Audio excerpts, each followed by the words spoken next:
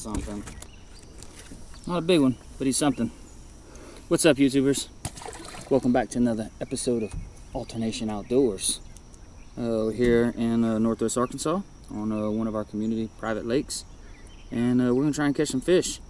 So it's hot, it's summer. Looks like they're all going deep. So that's where we're going. Stay tuned, catch a few more.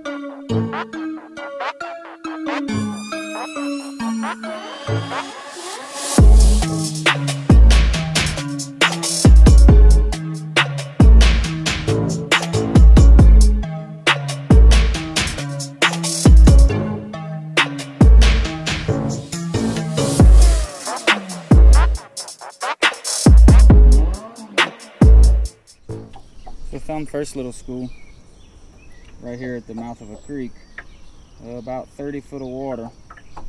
Found them on my Livescope. Actually, I graphed over, found the brush pile, spun back around, hit it with the Livescope, and there's fish on it. So as you've seen, we caught one of them. Let's see if we can get a couple more off of it. This right here is what I'm after. Got a big old ball of bait fish right here. You can see that. This is my school of fish, kind of swimming off now, right here off to the left of the boat. But big old school of bait fish, bass hanging out around them. So that's what we're trying to catch. There we go. Oh shoot! Wrapped me up in the brush. All right, we're gonna give these fish a break, but don't worry, got plenty more spots to try. Just had to stop. The school's not real active. They're just hanging out.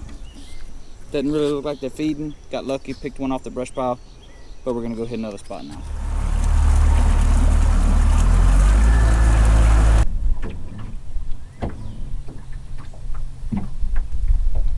The worst part about fishing fish deep is waiting for it to get there. Don't want to use a heavy weight and disrupt the finesse approach. Man, I tell you what, it feels like it takes forever.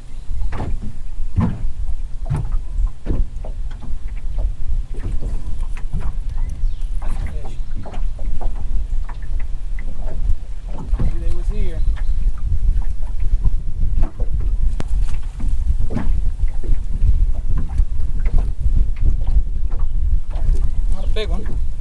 He's decent. Not a big one, but he's decent. Hey there. I can see him clear as day on the graph. See, they got some bigger ones in there. All I'm throwing today is a little zoom worm, a little pink and purple color. Pack's old, it's faded. I don't know the real color, but it works. Use it all the time.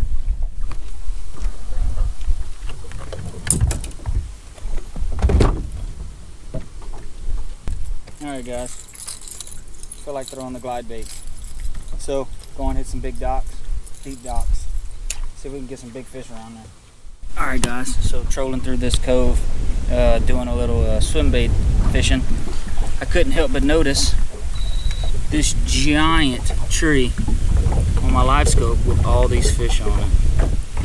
So we're about to find out. It's hard to see, I know, but there's a giant tree right there. We're about to see if that's bass, so let's give it a go. There's one. There's one.